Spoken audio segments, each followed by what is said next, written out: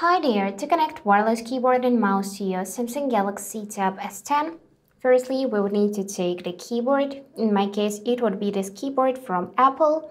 And now we need to turn it on and enable Bluetooth. So I just need to find this button on the upper panel and push it right so I could see the green light in it. And this means that the keyboard is on and the Bluetooth is enabled. So if you got different model, you would need to simply search for how you can enable Bluetooth and turn it on in your case, because sometimes you need to press power button or push button like in my case. Just find out how you should do it in your case with your device. And now let's do the same for mouse. Mine would be also from Apple.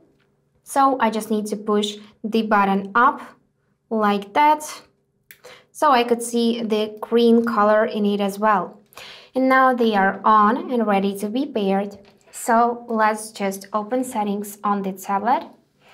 And now we'll need to select connections from the left side. And after that, on the right side, choose Bluetooth and enable it by tapping on this switcher. And now we need to find the name of our keyboard and mouse from the list of available devices. So firstly, let's connect keyboard. In my case, it is named Magic Keyboard, so I'm gonna tap it to select. And after that, we will need to confirm pairing. So let's tap on pair. And now we can see that keyboard is connected because we can see the status connected and we can see it in the list of paired devices. I accidentally disconnected it, so I'm just gonna reconnect it. Great. Now we need to find our mouse from the list, also tap on it, and also confirm pairing. And now mouse is connected as well. So after that, you'll be able to use your mouse just like on your laptop or PC. And you can also use keyboard. So let's just open the Samsung Note. Here, I'm just gonna create new note by clicking on this icon. And now we can just use the keyboard. So just type in something and enjoy using your wireless keyboard and mouse with your tablet. So if you would like to disconnect them from your device, you would need to simply go back in the settings.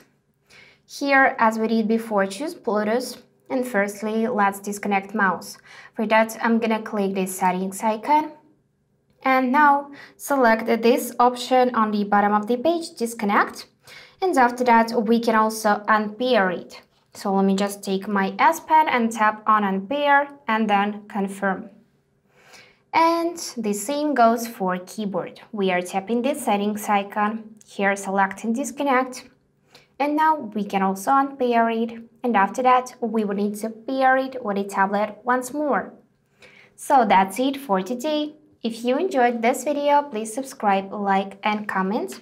And I wish you all the best. Bye-bye.